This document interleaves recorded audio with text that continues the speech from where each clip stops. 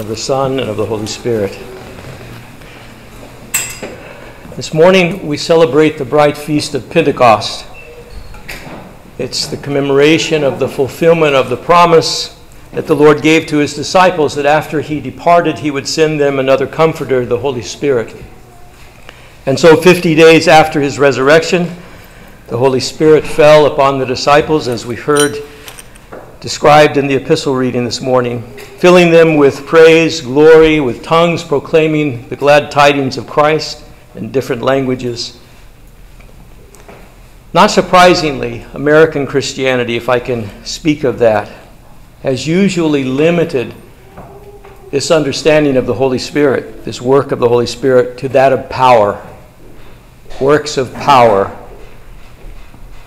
In the 1980s and 1990s, especially among the so-called charismatic Christians, books were published about power evangelism, power healing. And the impression left was that if one were full of the Holy Spirit, he could zap diseases and zap demons with tasers of the Holy Spirit.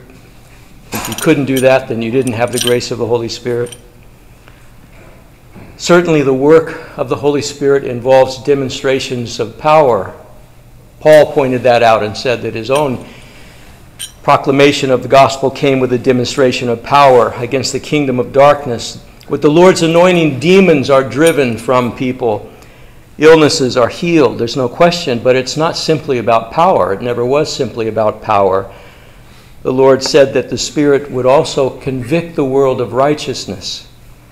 St. Paul frequently exhorted Christians to walk by the Spirit and not fulfill the lusts of the flesh.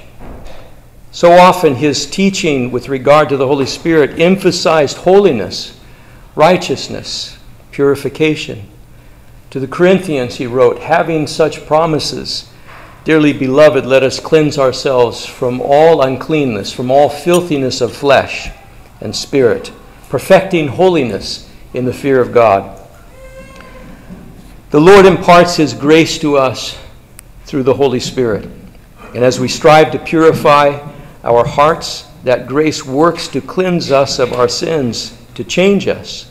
We're called to work out our salvation with fear and trembling, for God is at work within us. How is he at work within us? By the Holy Spirit. Little by little, he changes us into the image of God as we cooperate with the grace of God. And the image of our Lord is one of holiness. I want to stress that the goal is not about keeping rules and regulations, but striving to acquire the grace of the Holy Spirit, so as to be changed into the image and likeness of Christ, and thus enter into the deepest and most profound union and communion with God the Father. Many have had the experience of making a pilgrimage to a holy place, particularly to a monastery, and while there they receive great grace, which is understandable. The monastery is a place saturated with prayer, which attracts the grace of God, and when we're there, we benefit from that. We receive grace. But returning home, so often they immediately lose it. When they examine what happened, often the loss came because they became angry with someone. Some blessed soul cut them off on the freeway and received the wrath of their tongue. Something happened as soon as we opened the door and stepped inside, and the children misbehaved, and we find ourselves empty of the grace of God. I remember when I was serving as chaplain for the convent in Washington, how many times did I drive back so full of the grace of God, praising God, and within less than a minute sometimes of opening the door and walking inside, losing it all right there as I yelled at the kids because of something they were doing. How long did it take me to figure out that it wasn't the kids that were the problem, that it was me, that I was the one spilling the grace of God? They weren't taking it from me. It's a rather simple trap that the devil lays for us to stumble us, and it's amazing how successful he is with that simple little trap. St. Paul exhorts us to cleanse ourselves so that we will become fit vessels for use in God's temple. To be a vessel full of the Holy Spirit, we have to cleanse ourselves. The grace of God doesn't come to reside in uncleanness. To maintain the grace, to hold on to the grace that God gives us, we must walk worthy of the gospel by which we've been called. To increase the grace that we receive, we must continue the process of purifying our hearts and our minds. In thinking about that, I thought of St. Silouan the Athonite, one of the most beloved saints of the 20th century. He was not born full of the Holy Spirit. He was not born praying in the uncreated light of God in his crib. He grew up living a somewhat profligate and sinful life. It was only in repentance, in turning away from that reckless and sinful life, and striving for the grace of God, that Silouan began to be changed into the saint that he became. But with most of us, we call out to God for grace, not in order to change our lives, but for God to change our circumstances. Our circumstances aren't good. We want them changed. But we don't actually want to change our own lives.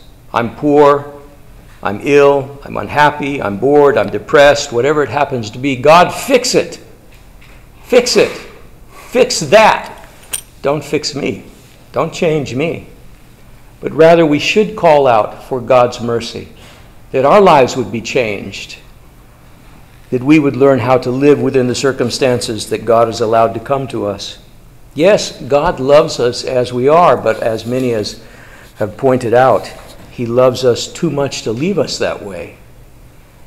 He intends for us to become like Him, and that requires a change that only the Holy Spirit can accomplish within us.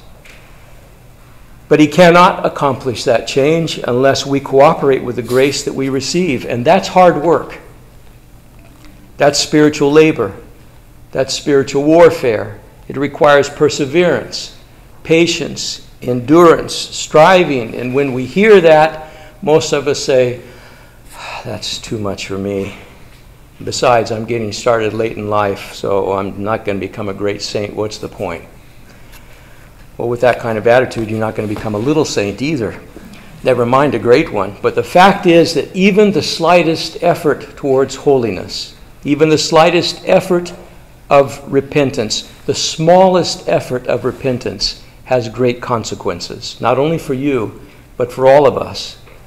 It's like throwing a small rock into the lake. The ripples seem to go on, even beyond your vision. So it is when you make the smallest effort to repent and live according to the gospel. That small effort has a ripple effect. First, it brings a response of grace from the Lord in your own life. But then it produces a small ripple of grace around you. Your family, your friends, your co-workers, even those you come in contact with just on the street, are affected to one degree or another by that ripple of grace. If you come into contact with someone who has also made a small effort toward grace, the effect on each of you is increased, and so it goes. I often tell parents, if you will strive to work out your salvation with fear and trembling, if you will strive to acquire the grace of God, not only will this change your own life, but it'll change the lives of your children as well, without them even knowing it, without you recognizing it. It will happen little by little as the Spirit works within us. It not only profits you, but it pays dividends in the lives of others around you. Saint Seraphim of Sarov is well known for this teaching. Acquire the grace of the Holy Spirit, he said, and thousands around you will be saved. So the most important gift that you can give another, the most important blessing that you can give to another, is to seek the grace of God for your own life. But don't simply seek the grace of God. Certainly don't seek the grace of God to fix things or to fix other people. Change your life. Cleanse your life so that you can maintain the grace of God that you receive and increase it by becoming a fit vessel for God's use. It seems impossible. And the reality is you can't change your life. Only God can, and only God will if you try to change your life.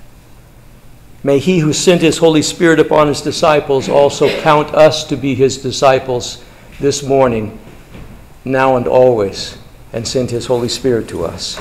Amen.